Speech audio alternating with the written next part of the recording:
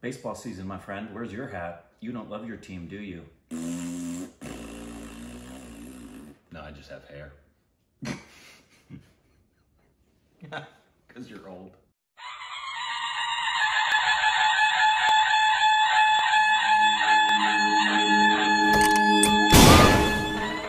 Hey, welcome back to our Stupid Red Students. I'm Corbin. I'm Rick. And you follow us on Instagram and Twitter for more juicy content. It's Ball so jokes. juicy. And take more shows on Patreon. Follow for Twitter account. Ring the bell to go to the notification squad. Patreon,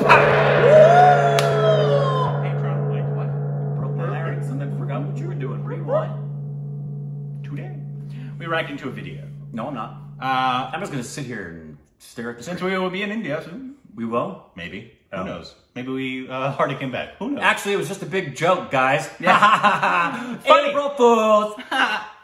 Anyways, but this is called the right way to eat Indian food. I thought. We already know how you do that. Naan and rice. It's pretty clear. Exactly. Obviously, Rick's been to India, and we know, we've heard and stuff, but this was suggested to us. It looks like she has I think it's called a thali, right? I don't know. I think when you have a bunch of different stuff. I don't know what that's called. I think it's called a thali. Here we go. Stop eating it wrong. Okay, we'll see. Something tells me that I should be eating this like a taco. Yes. Eat the rice with the naan. They love it when you do that. Hey, this is Mahesh here. We are right now at Watson, New York. Let me teach you how to New York. eat authentic Indian food in right way, because people out there are eating it the wrong way. You need a mic. What is my experience eating Indian food? I've had Indian buffet 2-3 times before in my life, mostly when Indian I've gone buffet. to Niagara Falls. I know that there's what, naan? Isn't paneer something too? I remember the first time I had Indian food. The first thing I thought was, wow, this tastes like absolutely nothing I've ever consumed before. I usually ask for a fork and knife.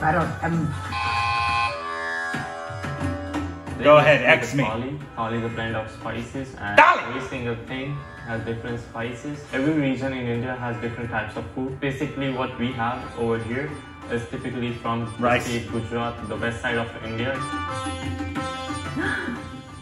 Oh, yes. Wow. I would not know how to eat These are that. nuts. They look like the ones kind of that are sold on the street in But New it's York. probably not that. Guacamole, maybe. Start from here with chana masala. There are lentil beans with tomato, onion, and coriander. This machia, steamed with flour spinach. Do they have a lot of onions in Indian With food? spicy Yeah. Ragla Paris, potato cutlet with white bean sauce, some peanut and some coriander on it. Save puri, fried breast, stuffed with More- spiced more, sprouts, some yogurt, some beans. spices on it. Batata vadas, fried potato dumplings, some puffed cream or wheat flour cake, and the long one is the fried pepper, so it can be spicy at times. Start from this dipping sauce, the green one and the red one. That's It's the- basically for the finger foods, which we have. We've had that. So you can bring in your green dipping sauce. You can put it in your plate. So Dip, if you dip, dip dip, it, dip, you'll dip. soak some of the See that, green Corbin Miles? sauce. I You can put dip. it out by your hand. I've dipped things before. It's like a plantain, but I don't think Plantain? it's a plantain. It would probably be good with some of this tamarind stuff. It's not tamarind. It's It's not? mango pickle. And none of this has tamarind. Trying out this pickle with this, yeah, it was wrong. Oh, this looks fine. You don't use spoon in this samosas, batata vadas. What if I want to use a spoon? Put something in your plate and you use your hand. So just essentially. Yeah. And then you have it. That's There's all. people that eat pizza with a fork. You can't tell people how to eat. Yeah, when this is over, I have a question about this. So you don't want to combine 2 points of samosas. What you want to do is like have a bit of spicy first, or you can have sweet.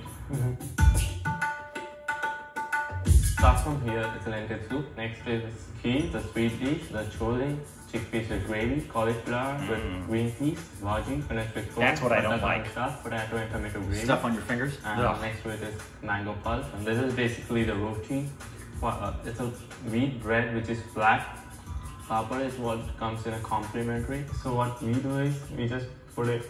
Looks like a tortilla. Just push it. Just one thing. Yeah, very much. I wonder how close roti is to a tortilla. Now see, this is the stuff that I'm not sure what this is. This has like the consistency of soup.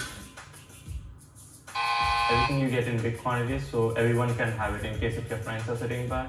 This is basically the khichdi. The next to it is yogurt soup. This and this Yogurt are the combination soup? you can try. And then it's kind of the same thing. Then you'll put Yeah. that in and just. You can mix it with your hand. Oh yeah. So there you go. You combine. Wow. You mix it. You can flatten it out. Heck yeah. No problem. Sour beans. You need some help really, and you need some help. If you try with this, it's a thin lentil wafer. So this is a complementary part. The main thing over here is Complimentary fork, is that what he said? This all you have to guess. do. So use this to dip into all of that. I can't hear him Just very use well. it. Yeah, he needs a mic. Okay. And he needs some break coffee. the bread apart. You can just Sorry. Just a spin it with cone where you can pinch. Pinch. It's not a small amount, a bigger one. Pinch bigger. Yeah. Alright. That can pinch bigger. Yeah, there you have it. Oh. I remember when I was I a like kid. doing that with I started naan doing and this, butter my mom chicken. would slap my hand. What was wrong with you? Use your utensils. All these years later, I'm using my hands again. Interesting. What, you don't eat other foods with your hands that exist? Okay, you see, here's the thing. There's a difference between eating with your hands and then eating with your hands. Do tell. Pizza, I've eaten plenty of stuff with my hands. Pizza, you eat with your hands, of course. Hamburgers. But Hot you dogs. don't normally end up having goop on your hands. You do it if you eat it right. I don't think that's correct. Pizza can get messy. What about, you'll say, I know you won't do this, but like, That's basically like... what about when you're eating like barbecue ribs? That's hardly- gonna get all over you. That should be a freaking I don't like... experience. I don't like barbecue. That should be on your elbows and like your nipples. That's one of all the over reasons you. I don't like it. Oh man, I slather that all over me. But like, it's essentially like, obviously, if there's something on my hand, I'll wipe it off and that's fine. But like, what they're eating, it's essentially to me like if I had oatmeal and I was like, okay, now I'm gonna eat this with my hand. And then I have oatmeal all over my hands and I'm like, here, Rick, eat the oatmeal. That's what, it's not like I've never eaten a hot dog with my hands before. No, I understand what you're saying. And this falls back into, it's interesting because you have a texture thing, not just with your mouth, but with your hands. It's the whole, what it feels like on the tips of your fingers. Yeah. Because the food, chips, French fries, hot dogs, hamburgers, pizza, chicken wings, all of those there's a bunch of stuff pretty you eat with your hands. non-messy finger things that you can just hold. They have like, they're self-contained. Yes. Versus eating things like you wouldn't take a chip and some guacamole and eat the chip and then do that with the guacamole. Yeah. So like what they're doing is like mixing rice with some form of curry. I'm assuming, and then they're eating it. I can't do that. It grows. Now here's the seeing it on their hands disgusts me. Yeah, see, it doesn't bother me, and I actually I'm not saying you shouldn't do it. Enjoyed- You're more than welcome to do it. Yeah, I actually enjoyed. It was a really neat experience. I like feeling the textual rice with the sauces in it, and eating it off the hands was for me quite enjoyable. My son likes that, but he's 3 months old. Yeah, well, it's a very passionate, human, earthy. I loved it. I have no doubt, but don't be alarmed when I break out my fork. Now here's my question. The right and the wrong thing. Is it a definitive faux pas? Well, I think so, because they tell us in every single video that we eat stuff raw. Well, there's a difference between somebody's personal opinion versus a collective cultural agreement. I think So- I think he's correct. Like, for example, New York Italians, I'm one of them, when we eat spaghetti, we eat it with a fork and a spoon because we're going to twirl it. Now, if you eat spaghetti without a fork and a spoon, I'm not going to tell you you're eating it wrong. I'm just going to think to myself, too bad you don't know how to eat it with a fork and a spoon, because I think that's the most efficient way to eat it, and that's what Italian New Yorkers do. You go to Italy, and I've heard Italians in Italy don't use the fork and spoon. That's a definitively New York thing. Well, I think that's what, I don't think he's saying right and wrong. I think he's saying if you want to be authentic Indian, this is how we do it. So in other words, if you want to be an authentic New York Italian, pick up the spoon and twirl your pasta. Fork is essentially what Okay, he's saying. I get it. Not that this is the only way you can eat this. No, because for me, it's always I'm a big thing on like manners and what's appropriate and the right way to do something. So culturally, I wouldn't want to be at a place in any country, but especially in India, where the way I'm eating the food is not just considered wrong, but like it's culturally inappropriate. For example, if people were going to a formal dinner, and I always gave this example to my kids growing up of if you were having a dinner at the White House, would you know where to put? You're not supposed to put your elbows on the table. I would do everything wrong. Right now. Ask me in 4 years.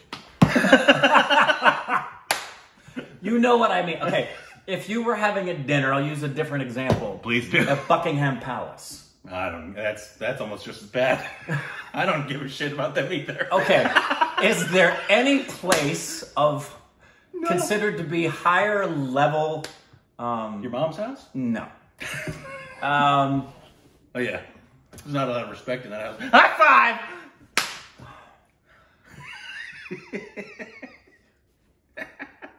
If you were invited over to Tom Hardy's house, and he had the table set up sure. with a little spoon across the top, 3 forks of different size to the left, 2 different forks on the right, and 2 different glasses on the right, would you want to know exactly what everything was for and make sure you were doing it the right way? Well, 1, I do. I waited for a long time. But 2... What, at a place like that with that kind of... But also, no, I wouldn't care. You really? No, not at all. No matter where you were, you wouldn't care if what you were doing was considered rude or polite. 1, I think if I was doing something that would offend somebody, they would tell me. No. 2... Not in the upper echelons of society. Okay. They would look down on you and never invite you back. Okay, that's fine. I care that little about what people think. If the fact that I would be eating something with a wrong fork is dumb in and of itself, that you have different forks for things. So no, that is not a scenario. And there's different scenarios. Like if you're in a different country and they're serving you something that I don't agree with, like if somebody served me shark fin soup, I would refuse shark fin soup even if it was offensive to do so, because I will not eat that. Or if they're eating dog, or if they're eating something like that. Yeah, culturally extremes that I don't agree with. I would offend them, not be like, hey, you little, but I would be like, no, I'm okay. Thank you so much. I agree. But I don't necessarily compare using the right fork with eating shark fin soup. Sometimes. I find those to be grand extremes. Sometimes. It's like, I don't know if I'm going to use that straw or allow you to hit the baby seal over the head. Both are equal. Straws kill turtles. So, you're all turtle murderers. Well, what were you raising your hands for? Who cared when you met my family?